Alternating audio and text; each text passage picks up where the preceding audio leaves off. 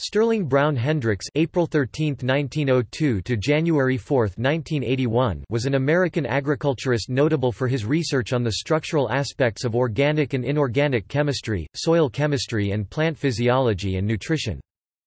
Hendricks was a member of the National Academy of Sciences and a recipient of the National Medal of Science from President Gerald Ford. The citation given to him at the medal ceremony said, "For the initiation of basic research in the physical and chemical properties of soils and proteins that have profoundly influenced agricultural practices and the production of food plants." Hendricks also was chief chemist, Beltsville Plant Industry Station, chief scientist of the Mineral Nutrition Laboratory, and a recipient of the Award for Distinguished Civilian Service. Hendricks was also an accomplished mountaineer. The Sterling's Crack Climb at Carderock Recreation Area is named for him. He accompanied an expedition to Denali in 1942, and accomplished at least 50 first ascents in British Columbia and Alaska.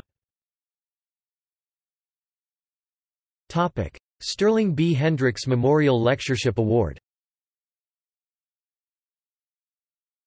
The Sterling B. Hendricks Memorial Lectureship was established in 1981 by the Agricultural Research Service of the United States Department of Agriculture to honor the memory of Sterling B. Hendricks and to recognize scientists who have made outstanding contributions to the chemical science of agriculture, e.g., agricultural chemistry.